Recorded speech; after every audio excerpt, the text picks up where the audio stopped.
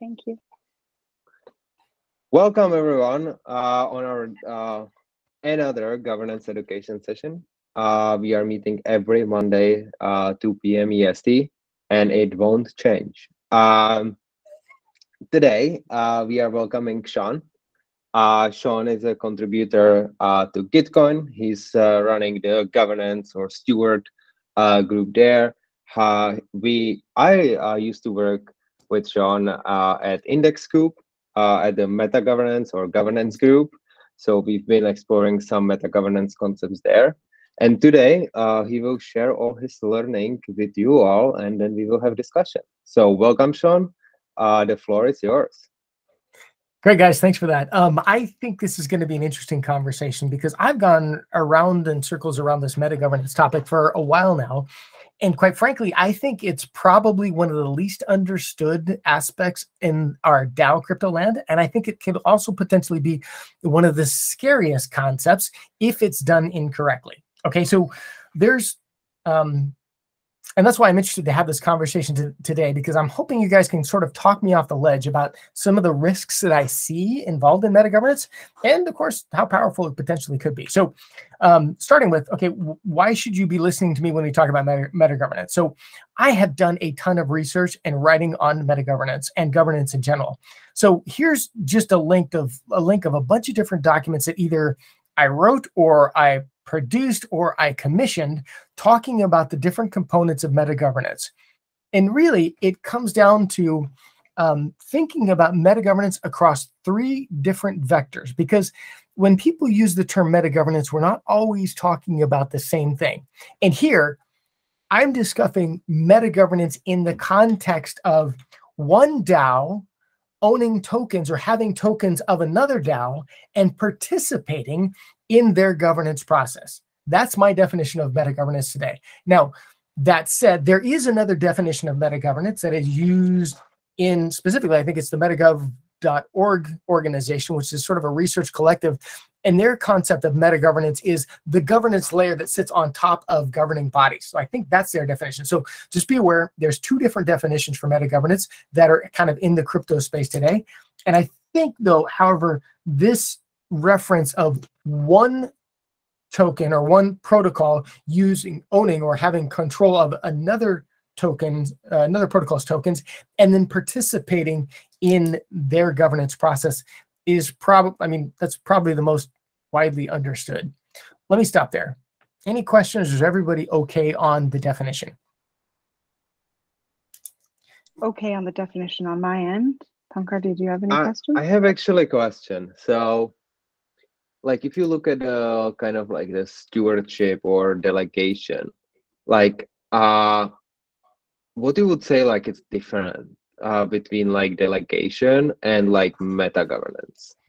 Oh, dude, you're helping me hit this one out of the park. So we're going to get to that because there is a difference between delegation and meta-governance. And in my mind, it's pretty small, right? And we'll discuss that.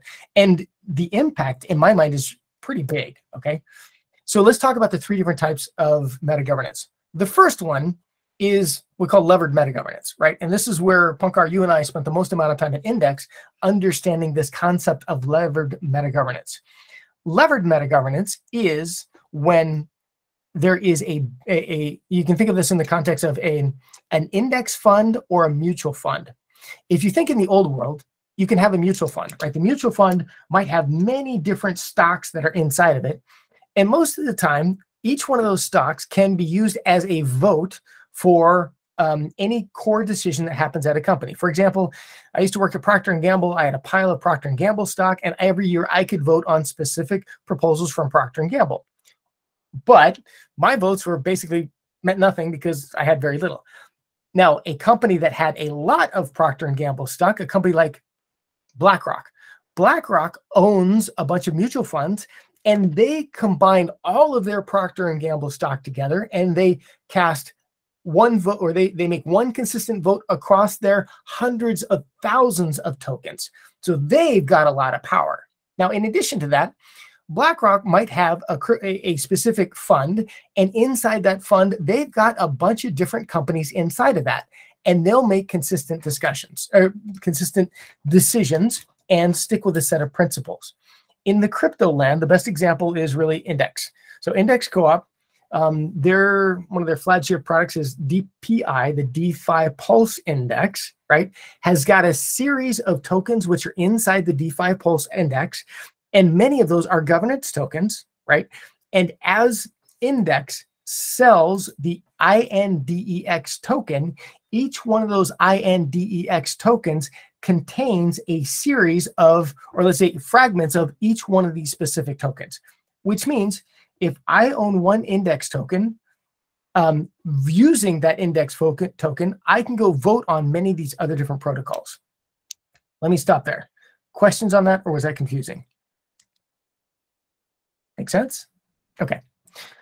Now, the difference between levered metagovernance and normal governance or metagovernance is that in this world, right, I can, if I buy $1 million of index, I can use that $1 million of index and I can vote on probably 4 or 5 of those different tokens in there, right? And Punkar, you might know actually better than I which one of those are still relevant, but I can vote on Compound, I can vote on Maker, I can vote on Aave, right? I can use those tokens to vote on those different protocols. Now, the other point is that I'm leveraging, each one of those votes is voting on a pool, and if my vote is in the majority, I am elevating my vote by not just using my tokens, but I'm using the entire pool of index tokens, right? Which includes the entire pool of Aave tokens inside of it. So if I go spend, $2 million to buy influence on index, I might be leveraging $80 million worth of Aave, right? And so by doing that, I can buy a smaller number of tokens and leverage a larger amount of tokens, which are owned by other people inside of that index pool. Let me stop there. Make sense? So this is leveraged metagovernance. And this is, for example, I mean, I kind of hate to use this example still, but Faye. Faye is a good example of Faye went out and they bought 4 million index tokens, and they used those 4 million index tokens to vote on an Aave proposal to help get Faye listed, to get their token listed on Aave, right? And so it's an inexpensive way for them to go and have their token listed on one of these protocols. That's what levered metagovernance is, okay? Let me go to the next version of metagovernance we're going to talk about, which is the treasury swap. Treasury swap is pretty simple. For an example, back in July, Aave and Balancer did a token swap.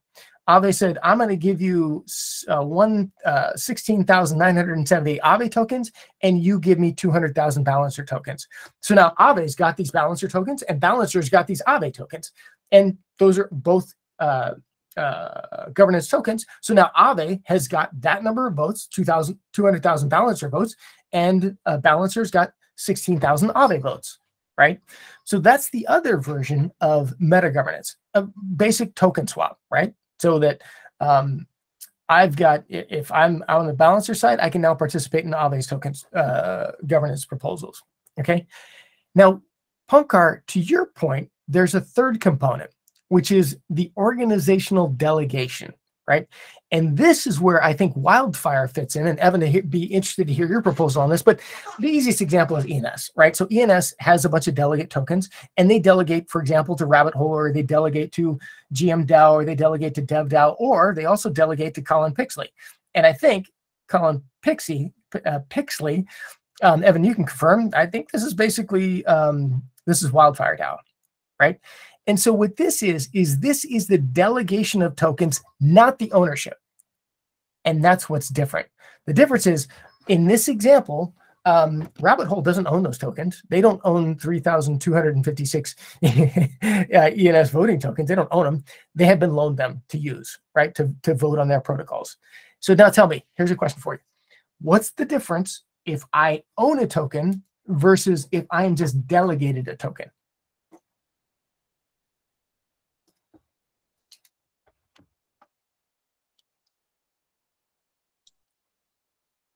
Is there any difference between the two, and how might I react differently? So it's the agency question. Exactly. It is the agency question, right? And it's really two different pieces. There's two different components of this from a meta governance perspective. It's agency risk and incentive alignment, right? Let's go back to the Aave and Balancer example, right? Aave and Balancer, they have incentive alignment. So Aave, because they own so much of Balancer, they're going to vote for proposals that make the most amount of sense for Balancer, right? It would not make any sense for Aave to vote on a proposal that is detrimental to Balancer, would it? Wouldn't make any sense at all. Similarly, it wouldn't make any sense for Balancer to vote on a proposal that was negative for Aave, right? So that's incentive alignment. So token swaps, you generally have incentive alignment. Now, the other piece of that is the agency risk. Agency risk arises when principal, I'm just reading this to you verbatim, arises when principals, say shareholders or investors, appoint agents or employees and managers to act on their behalf, right? And so it means that if you're a delegate, do you really have incentive to do what's right for ENS? As much incentive as you would if you would have owned those ENS tokens? The answer is, oh, Themes, question. You have an answer. Okay, so, well, no, I don't have the answer, but just in regards to like using the ENS model. So like the way that people were delegated or submitted their name to be a delegate had really nothing to do with them appealing to the people that they were delegating, but more presenting themselves as best for the community. And so, you know, the agency risk definition that you portray is, or showcase, is more aligned with like the proxy voters of like brokerage firms, in which they get the proxy votes from their shareholders. And their goal is really to ensure that there's no like devaluation of their decisions in terms of the, not token price, but the shareholder price, right? And so what happens, like I understand that the role of a delegate is that, so agency risk would make sense, but what happens when those delegates' purpose is nothing related to the people that are delegating their tokens, but on the community approach? And I think that that's where we're getting kind of, you know, like iffy when it comes to delegation and the role of delegates. So I just didn't know if you, using the ENS situation. So that's a perfect example. And what I'll draw out as a distinction there is that when you would list out your delegation, so when you go to ENS and when you go in their governance forum and say, here is my principles for how I'm going to vote, right? You are declaring that this is the way that I'm going to behave, right? And you're also promising to behave that way, correct? What's your incentive to behave that way? Your incentive to behave that way comes down to your reputation, right? Because if you say, I promise to vote on cases, I promise to withhold diversity, inclusion, specifically diversity, inclusion topics, and you vote against a DEI initiative, right? You're going against your principles, right? Now, if you do that, what's your risk? Your risk is that someone's going to pull out and say, hey, you know, I noticed that in your proposal, or in your forum proposal, you said you were going to vote for DEI cases, and here you didn't. So what are you doing, right? Why are you voting differently, right?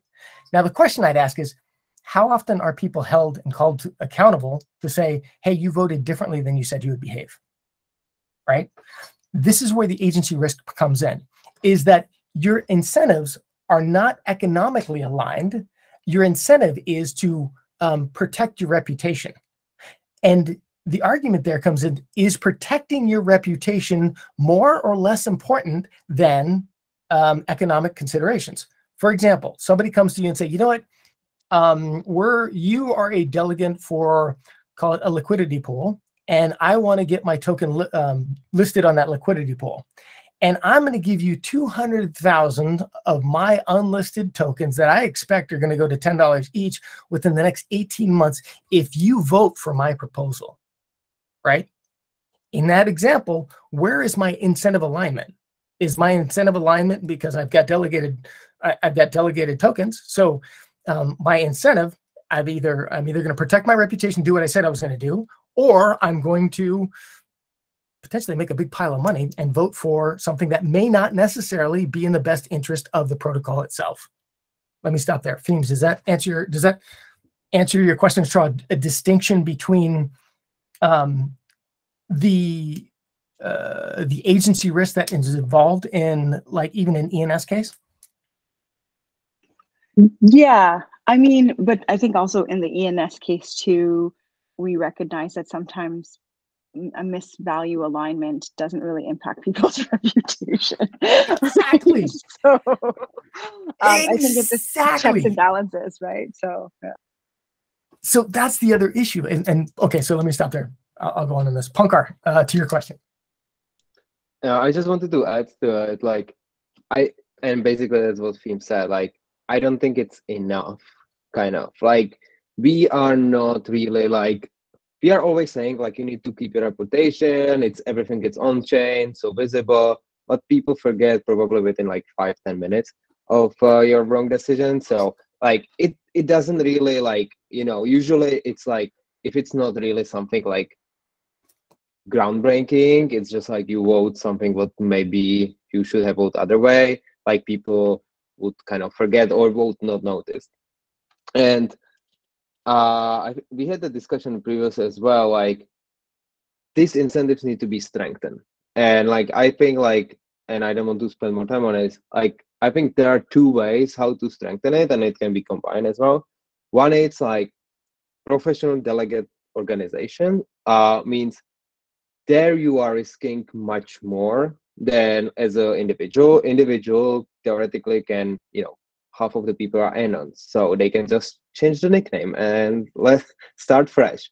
But if you are building like, organization which should have some value, there might be bigger risk because multiple people are involved, so they will like, be more careful to do that. And the other one is economic incentive. What you said, like if I get from Balancer or someone like $10,000, vote this way, but it will harm the original protocol, I should be incentivized not to taking those $10,000 and rather be like protecting the protocol I am like, delegate on, and that kind of economic protection should be provided by that protocol to me, which is like kind of the maker case, like there where you are getting paid for being a delegate based on how much power you have. So it's kind of a protection against bad behavior, I would say, or bribing in the sense.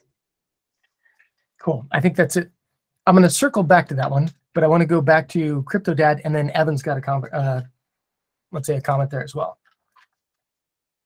So let's go to CryptoDad. You're next. Thank you, Shawn. So I'm wondering actually if any protocol, they would have a watchdog or sort of a mechanism to monitoring those agency, either KPIs or OKRs, like traditional corporate setting could give a report to their, the original token holders. Do we have those type of experiments? Yes. So that's a good question. So the question there is there a watchdog organization that is monitoring to make sure that delegates are doing what they say they're going to do, right? I have never heard of one. And I think to Punkar's point is that our let's say a news story life cycle in crypto is about 5 minutes, right? It's like, I just went and checked, and Do Kwon still has 1 million Twitter followers. I mean, he's still got tremendous influence after this entire debacle. And I think I saw that he's now, there's an international, let's say, international arrest warrant out for him today, but he still has 1 million followers, right? So I don't know, have you guys heard of anything that's, let's say, acting as that watchdog group for nefarious voting? So maybe I just can quickly comment on that. Like, I think this should be, and it is, like what the kind of who delegating are watching. Like when I like make an example, when we are talking to large holders, VCs, whales, and so on, like they are reading our decisions, like every single one, because they have big stake in it. But in ENS case, it's very different, because like those are small. I have delegated my ENS 2 years ago or what was it? And like I have no idea to whom actually, and like I don't have any incentive to check it out, but in case, you know, of like, if you are VC, you have 10%, 5% of the protocol, like, I think you are the watchdog, actually. So, okay, Evan, over to you. I've got a kind of sort of a comment on that one too, but Evan, let's go over to you. No, just a quick comment, showing a little bit the steward report cards, which don't address the full agency problem, but they at least show whether, assuming they're accurate, of course, but they're open source, and you must have all, or you may have all seen them from Gitcoin. So they at least show, hey, are you voting? You know, et cetera, et cetera. Can be of some use, I think. So anyway, that's one. The other are just, for me, when I'm thinking agency problem, what I actually would have thought the more fundamental one is operators who really have potentially very different incentives than holders of the tokens. And so in a sense, metagovernance exists to address that agency problem. So we're already at one level of meta, I think.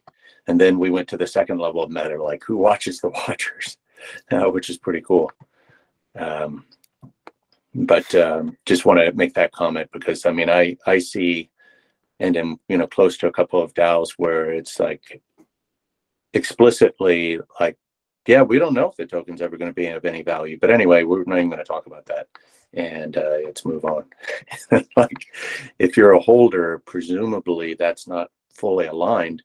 But if you're an operator, you know, there's lots of good reasons why you wouldn't want to care about, certainly in the short term, token go up and you know, those sorts of questions.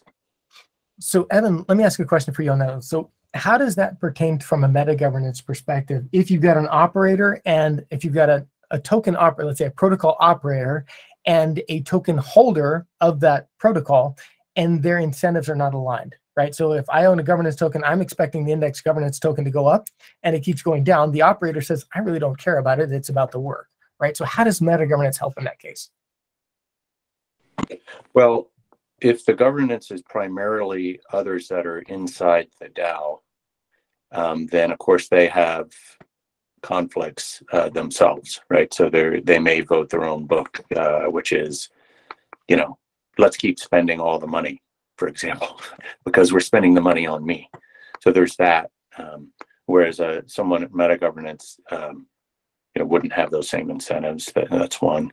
Second is you touched on, a couple of people have touched on reputation. So if you can, you know, be like, for example, Peter Pan, and this, just because I'm a fan of this most recent forum post on SAFE that we chatted about a little bit on Telegram, you know, and actually say, hey, here's a structure, you know, if you can add value across multiple DAOs, then presumably you become, you increase your reputation. So maybe those incentives work for you to be the one who says, hey, you know, the emperor is, you know, has no clothes or is spending all the money on whatever. Sorry, you get the idea.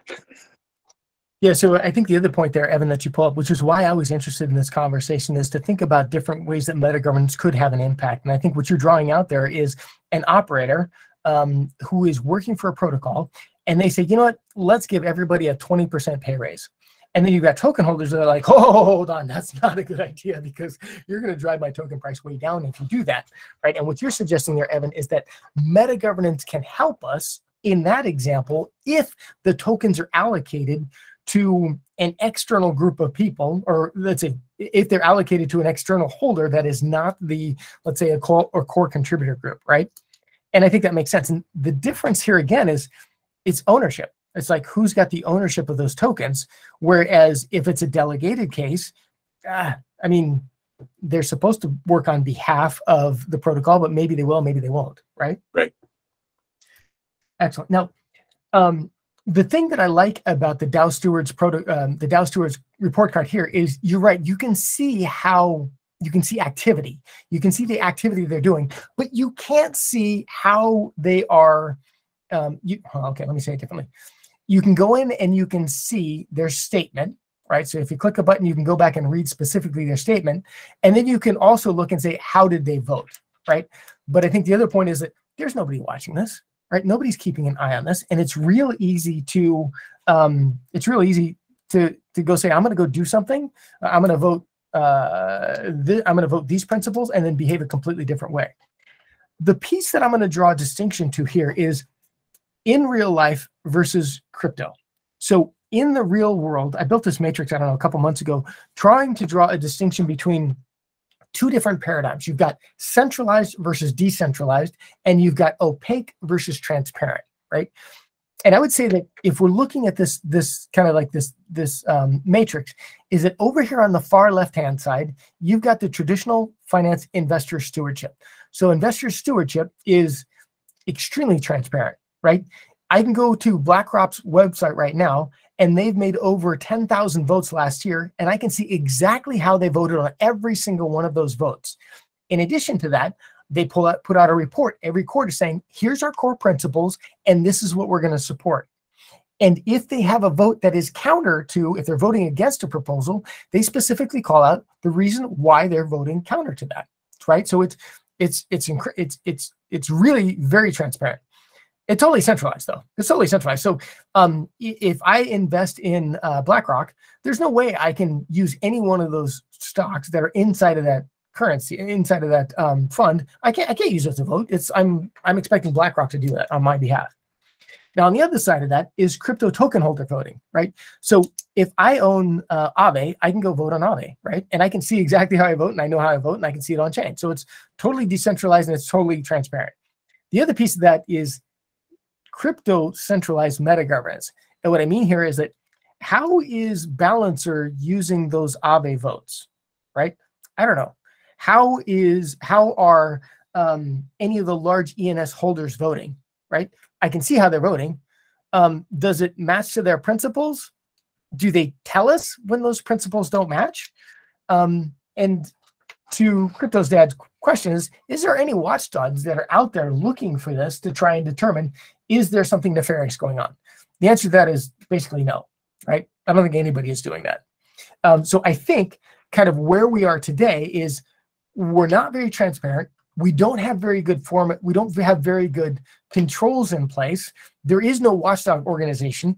And additionally, I would say we don't really even have an expectation that a delegate clearly articulate how they vote and why they voted the way they did, right? So I think we're in a pretty, we're kind of in a dangerous place in terms of meta governance. And what's going to change this? The point that's going to change this is when somebody goes off and does something nefarious with a governance vote and decides to amass enough tokens or borrow enough tokens or leverage enough tokens to liquidate somebody's treasury, right? And make a governance decision and kill a protocol. I think that's where we're going to see, that's the next step that's going to cause us to do something to try and resolve the situation that we have with meta governance today. So I don't think we're in a good way. And I think the only thing that's going to make that change is really going to be a negative event that's going to kind of shift this world, shift our crypto world, right? So let me stop there.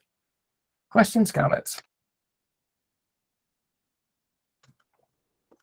Punker, you had your hand up? Yeah, but Dinamai, go first. I know you had your hand raised.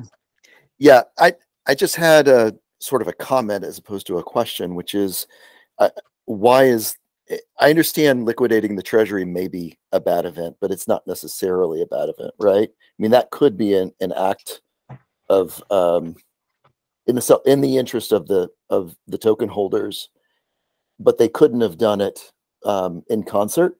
So that's one. The other comment that I had earlier on is the example, and I apologize for being a little bit late, but the example that you had used was something about DEI initiatives. And the problem with those is generally they're either very difficult to measure unless you say something very specific about how you're going to measure those in advance of you dictating your standards, right? So a lot of times as a steward, there may be fairly easy ways to measure certain parts of your standard, but others have either long lead times. And the example I typically use is education and social media. So those are long lead times in the sense that you put it in the investment early, but it's difficult to measure, and the ability to even get the result might be too far down the road for you to be able to witness it. So those are issues, not necessarily with principal agent problems, but with how do we measure when someone is doing the job that they say. Now, I do like your statement, which is giving justification for your decision, especially when it goes against what could be perceived as the standard you've dictated for yourself. Makes a lot of sense and puts it in the record. It's almost as the judge, in giving a dissenting court opinion, explains why exactly they dissent, right? And that's useful for both precedent and also to judge whether they're being consistent over time.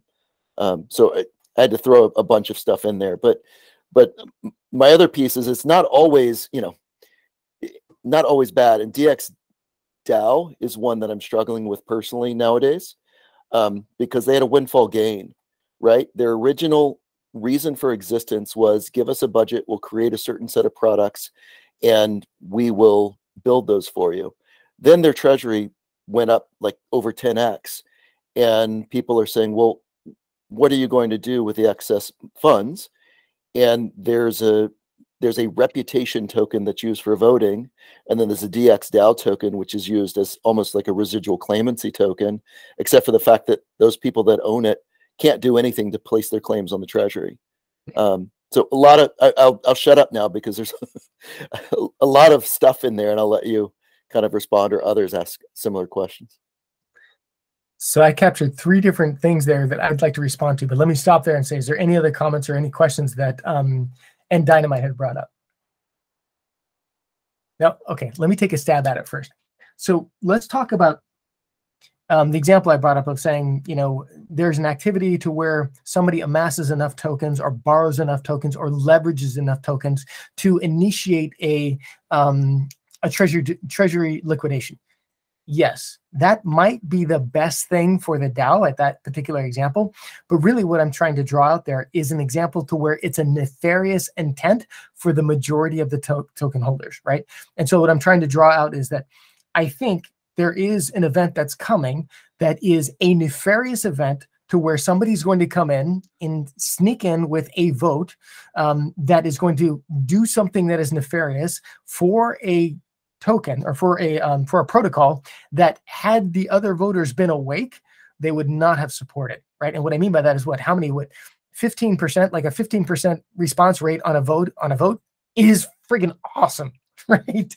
So if we have 15% response on a governance vote, that's great. But okay, you don't need even 15%, you need 7%. So if you got 7.5%, you can overcome the majority of those people who vote. And that's what I'm suggesting could happen. So to your point is like, it's not whether liquidation is good or bad. It's just a nefarious event that is a bad result for the overall token holders. So that makes sense. So I agree with you. You're right. The second piece is principles are difficult to define, and they're also difficult to follow. And what I mean they're difficult to define, I don't mean that they're hard to define. Let me say it differently. It's hard for a person to sit down and say, these are my principles. It is a long exercise. It's difficult for an organization to say, these are my principles, right? So you've got 2 different, the starting point is it's difficult to define those. And the second piece is it's difficult to live by those. And the third piece is if you behave counter to those, it's difficult for anybody to hold you accountable for it, right? And I think the issue that I have here is that we don't have enough people that declare what their principles are. Sure, they list out their CV on ENS, right? Are they really declaring what their principles are? Maybe they are, maybe they're not. And is anybody going to hold them accountable if they behave differently? And you're right, DEI is probably a bad example, right? But I remember the case to where, if you remember, I don't know, 6 months ago, Rabbit Hole had an entire pod that was focused on metagovernance. And Rabbit Hole defined specifically what their principles were. And every time the metagovernance team on Rabbit Hole voted, they would specify how they were voting according to those principles, which I thought was a watershed moment. And I don't remember who it was, but I think it was actually ENS, that there was a director that came up for revote. And at some point in time, when that director, when they were going through like old tweets, they found some either as homophobic or sexist comments in the past. And Rabbit Hole said, we're going to vote against this person because it does not withhold our principles. That was a great example to where they said, I have principles. Here's a case to where electing this person is counter to those principles, and this is the way we're going to vote. That to me was like, that's what we need, right? Another example of what I think we need is I can look at Flipside Crypto. So today, Flipside Crypto, and I just noticed this a couple weeks ago, is that, or maybe it's a week ago, they have started articulating their governance votes, specifically what the vote is. Here at the very top, you can see MakerDAO, the MIP77, delegates in the Maker protocol, right? What the issue was, how they voted, and why they voted that way. That's the kind of transparency that we would then be able to say, hey, you know, Flipside, you're not voting according to your principles, right? And we can point and say, you're not voting according to your principles, and even this example that you have here doesn't make sense, right? But in the absence of this, it's going to be darn near impossible to do this. So I think Flipside Crypto is setting out one of the best examples I've seen to date of the right way to do this, since I think Rabbit Hole was probably the best example early on. But I think this is the next best example to where we have where somebody says, I'm voting, this is the way I voted, and this is how this is why I'm voting that way. Let me stop there. So I just said a bunch. Yeah, no, that, and this is exactly the same. So even when you dissent, giving your dissenting opinion, and it's almost, while principles are nice, if you lay out the reasoning of your decision for every single decision, the principles will either be implicit or it will be well known that you're not governed by any principles at all, right? You're just being very pragmatic. But either way, I think stating the objectives that you were trying to pursue and why you voted this way or that make a tremendous amount of sense and create a record, right? You're being a judge. You're judging, you're creating a decision, and you're giving an opinion on that decision. That seems to work in other places. So why shouldn't it work here?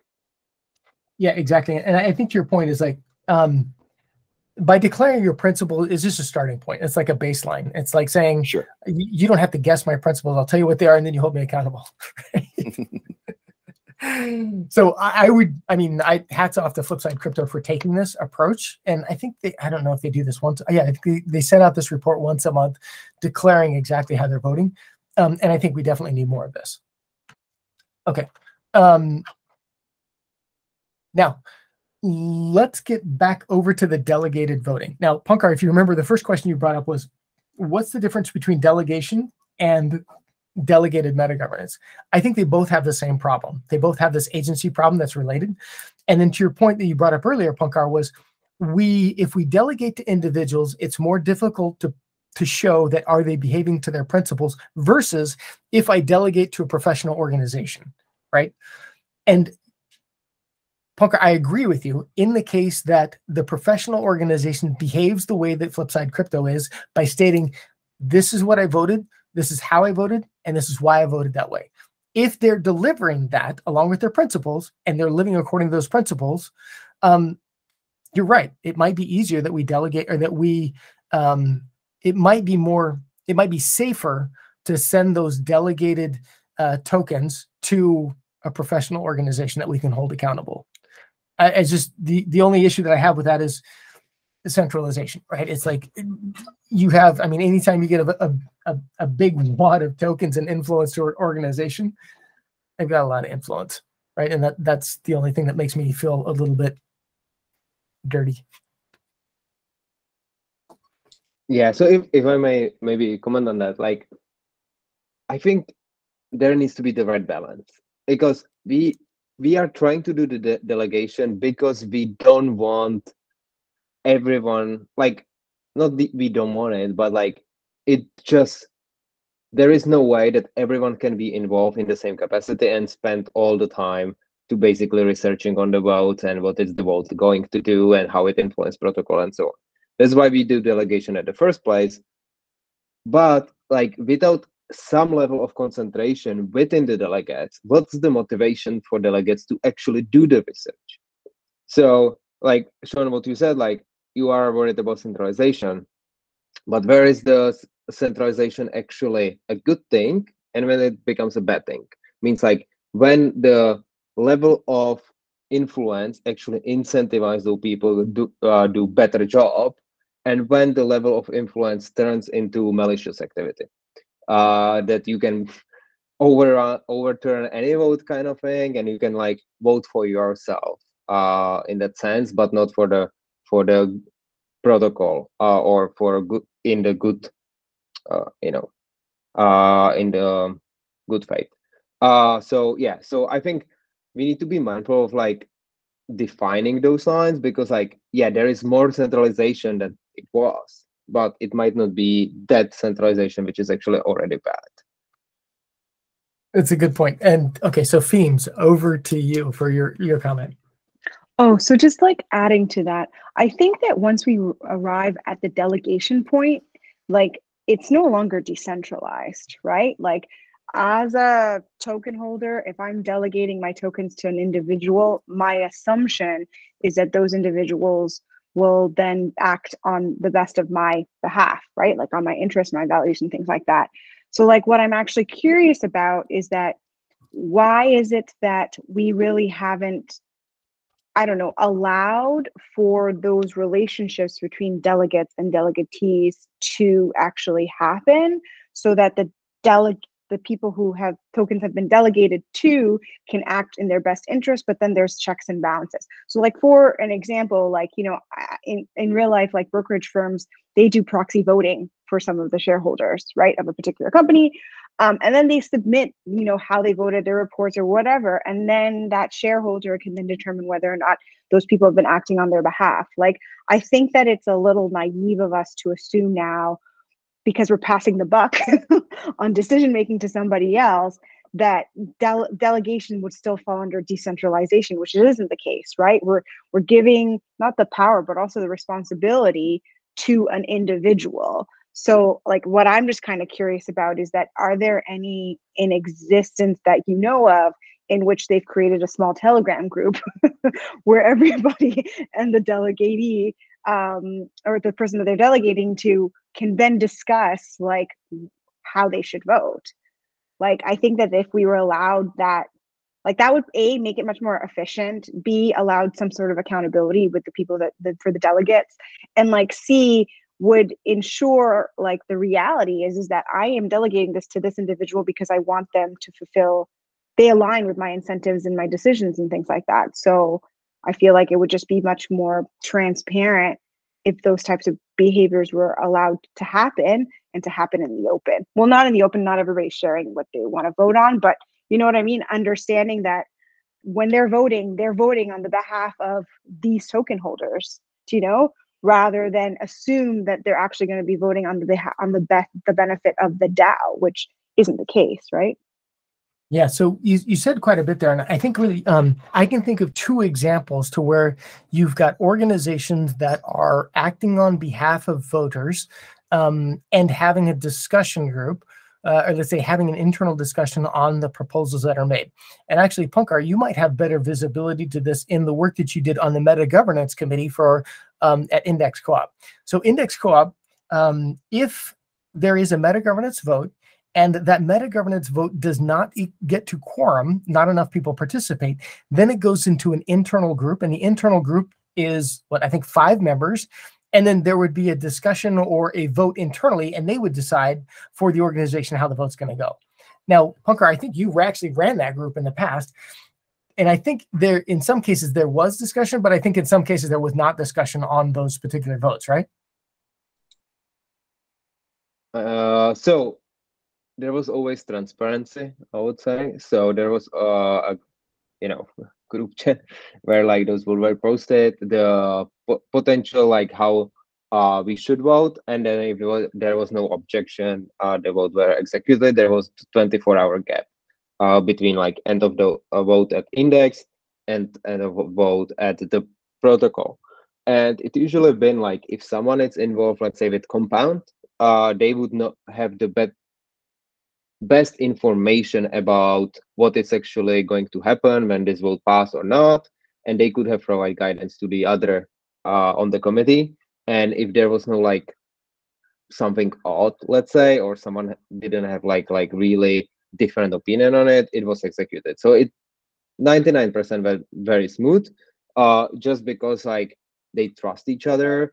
And I think the trust is also very important here. So even you don't need to vote on everything if you know that that person would do the best kind of decision on compound votes and the other person maybe on other votes, and you're just checking each other, and you basically like, that's the kind of the positive, like kind of optimistic governance. If nobody says no, it's just yes. Mm-hmm. So there's one example. Second example I could think of is probably like the Gitcoin Steward Council or the Gitcoin Steward Circle, right? And that's a group of people who they have multiple people delegate to them. They have a certain amount of influence. And here, I think, Feems, to your point, if you're delegating to an individual, is that still centralization? Is that centralization or is that decentralization? Here is an example to where what I do like about this format is it tells you what their voting weight is. I mean, if somebody's got 2% of a vote, that's a pretty big amount, right? But it's not 50%, it's not 30%. So at least there's the visibility to see how much vote do these people have, right? So from 2% all the way down to 0%. So I think that's helpful to where we can see, is this centralized yet or not? And I don't know at what point, at what percentage do we say it's centralized versus not? It's probably a function of how many people are voting. So if 10% of the population is voting and this guy's got 2%, it's probably close to centralization. However, if 50% of the people are voting, right, and he's only controlling 2%, it's probably less of a concern, right? Dynamite, you've got a point, is that we're talking about a judgment call being paid. What is good for the protocol versus the users, especially if the governance mechanism is token-weighted voting?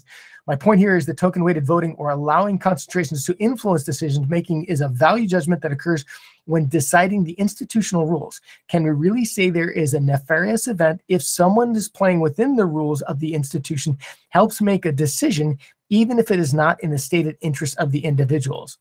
So I think the point there is that, and correct me if I'm wrong, but it's basically saying, if I've got enough influence and I make a vote, could it be said that my vote is against the will of the organization if I'm making that vote and I have the majority of the tokens that are cast? Yeah, is that right? And the larger question is when you're setting up those rules, there is a value judgment that's being made. And I'm ignoring technical issues like Sybil attacks and things like that. But do we decide that token weighting voting is the way that we want to institute decision making? Because that itself is saying that we don't mind the risk associated with individuals concentrating voting power in whether it be by delegation or by token weighting in some non-delegated sense. So my only point is not necessarily that specific example, but the idea of creating these institutional rules and making judgments on what we think is the good, right? What is the objective we're trying to pursue? Because a lot of this discussion is, the objective isn't governance as much as it is we like to centralize governance, right? Governance is just decision making, and there's good and bad points about centralized versus decentralized decision making. So what's the objective function of the institution itself? What does it want to pursue? And how does the voting model help promote that higher objective? So go ahead, Pakar. Go ahead and respond to that one. I think this is a really good point. We are basically talking just about token-weighted governance here. So, and there are many other concepts which I don't think we have touched upon. So great comment, Dynamite. I would echo that. I mean, it's really, we're talking about token-weighted voting, right? And we're also talking about delegation. Now, I would argue that these are both kind of old ideas, right? We're taking old ideas and plugging them into our new paradigm. Sure. I don't think that token-weighted voting is our endpoint, and I don't think delegation is our endpoint. I think there are other solutions that we have not invented yet that are probably better for the token holders and the protocol. There's better ways of making decisions. We haven't gotten there yet. What we're doing is we're replaying old tapes. We're finding things that we know about, and we're using them because we know how to use them, and they've worked in the past. I'd argue that I think there's plenty of room for innovation, and we still have to figure out the best solution forward. And I don't think delegation. I'm not a fan of delegation. I'm becoming less and less enamored to it. And I think token weighted voting. I mean, the world has run on token weighted voting via standard capitalistic models forever, and I don't know that that's the best thing either. So I think there's better solutions. I think our hard job is to go figure out what those solutions are, and to deliver them. That's the end of my rant. Agreed. Wow. Hot takes at the end. Exactly. Okay, Fiends, that's all I had for you. Oh, that's totally fine. I mean, we're 4 minutes in. I mean, almost done. If anybody has any last thoughts or questions, now's the time. Maybe this is something to take up, in a side channel in the future, but I think part of it is sort of the provenance of who are these token holders? That makes any sense? I mean, in the venture world, you sort of select them, and you have years, growing the organization, and then they select you. Like, they can fire you, but they're your board members, right? And it's a bit different, right? In this world, I think, where we effectively go pseudo public really early. And you may be a whale if you founded the DAO, but you may also get, whales coming in and changing things. So there's something about the trust or socialware that is a bit different. And maybe that's a whole kettle of fish that we could delve into in the future. But I think the provenance, the history of where did these people come from? Did you know them? I think, and at least in a couple DAOs I'm involved in, ends up being impactful. I mean, if there's any concepts, theories, or models that anybody's interested in, like, the floor is yours to present. Just hit me up and let me know. Next week, Daniel Ospina from RNDAO will giving a presentation on their organizational design, particularly when it comes to fund allocation. So anybody in Treasury might be interested in this. So from community vote to team. So feel free to drop in next week, same time on Monday. Again, that's with Daniel Ospina from RNDAO. And then, of course, conversations can continue on our Telegram channel. Thanks. Thank you, Shawn. Excellent. Thanks, guys. It was fun. Awesome. Yeah, thank you, Let's Shawn. keep having fun. Thank you, guys. Have a good day.